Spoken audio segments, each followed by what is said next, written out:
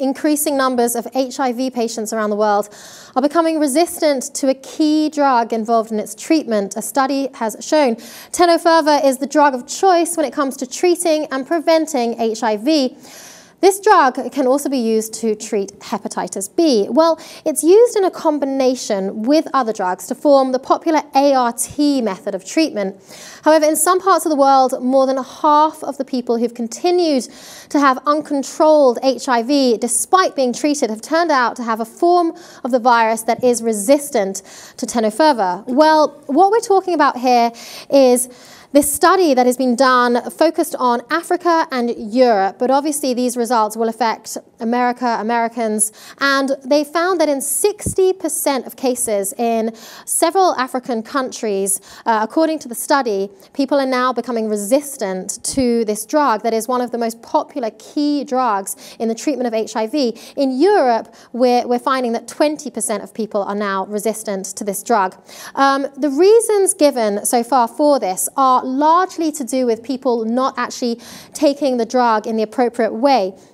Poor administration in terms of regularity, taking the right levels of Tenofovir, can explain the discrepancy. However, it is a little bit worse than that, because when someone doesn't take the drug properly and then becomes resistant to the drug, the strain of HIV that they then have in their system that is now resistant to this key treatment drug can be passed on to other people. So new infections are now emerging from people who are passing HIV around, and these newer strains are resistant to this key drug.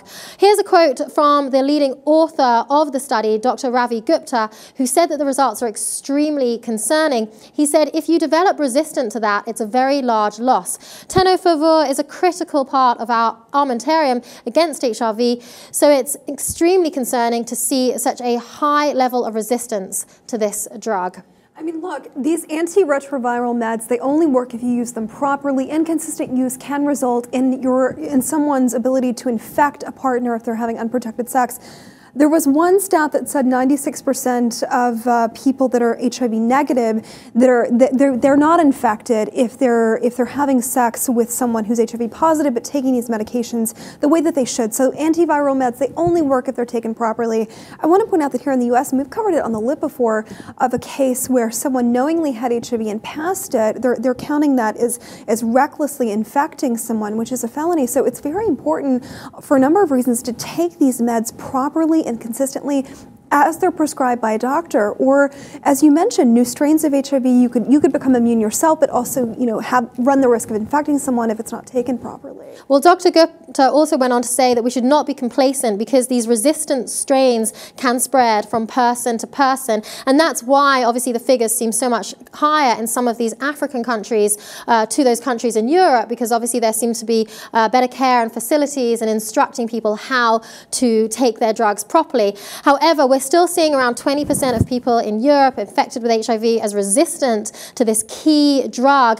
And the stats are very worrying. We're talking about, in the United States alone, 1.2 million people being infected with HIV, and almost 1 in 8 of them unaware that they have the virus. It's definitely higher when we're talking about gay, bisexual people. In London, the figures are 1 in 8 men who sleep with other men are infected with HIV.